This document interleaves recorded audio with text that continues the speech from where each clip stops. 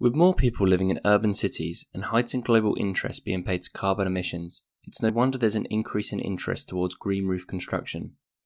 In this video we'll be looking into what green roofs are, the different types of roofs available, and the benefits they can provide. Before we begin, if you enjoy these types of videos, be sure to subscribe and hit the notification icon to get alerts when we upload new content. The Green Roof Organisation provides the following definition for green roofs. A green roof is created when a planting scheme is established on a roof structure.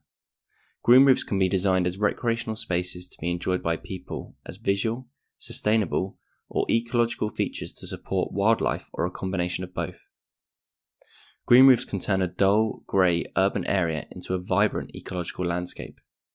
The benefits they can provide are not only environmental, but also economic and social, as we'll discover later on in this video.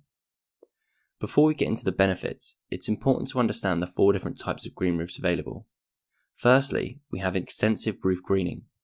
This type of roof is very low maintenance and is not intended for regular human usage. It may actually be rarely seen by humans at all. They are less aesthetically pleasing, but often regarded as more ecological due to the low input of labour and water. These roofs are usually made up of succulents and other hardy plant species like sedum. The substrate is shallow, typically less than 100 mm, which makes for a low load bearing on structures. Number 2, we have biodiverse roof greening. This type of green roof usually aims to replicate the habitat of the building's location prior to construction. Often this style of roof will attract both flora and fauna. This style of greening will be very low maintenance with occasional visits to deal with any invasive species. Typically the roof's depth ranges from 100 to 150 mm, and the surface is not flat but mounded to replicate the surrounding environment. The aim of this type of greening is to create a self-sustaining habitat. Number 3, semi-intensive greening. This is a hybrid of both extensive and intensive greening. A user may wish to attract benefits from both extensive and intensive greening by combining the two. Often between 100 and 200 mm, this type of green roof requires more maintenance than extensive roofing, but still less than intensive roofing. And finally we have intensive roof greening, which is considered to be aesthetically similar to a conventional garden. This type of greening is used in areas which have high volume of human activity and provides a clean-cut appearance rather than the wild look of an extensive roof.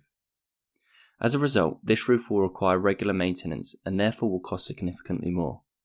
Intensive roofs are typically built with an over 200 mm substrate. So let's look into some of the benefits of green roofs. The first, which is probably the most obvious, is environmental. Green roofs can absorb 1.79 kg of CO2 and release 1.3 kg of O2 per square metre per year. In addition, green roofs reverse something called the urban heat island effect, where heat from the sun is absorbed by hard surfaces during the day and then radiated back during the night, creating a hotter city microclimate. Studies have shown that with enough green roofs incorporated into big cities, the effect on air conditioning usage would be a reduction of 40%, boasting both environmental and economic benefits. Finally, green roofs have a large social impact.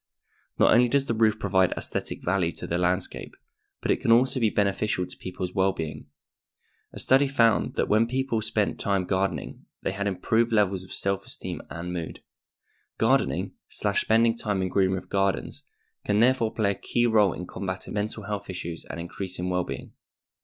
If you enjoy these types of videos, why not check out some of our other series?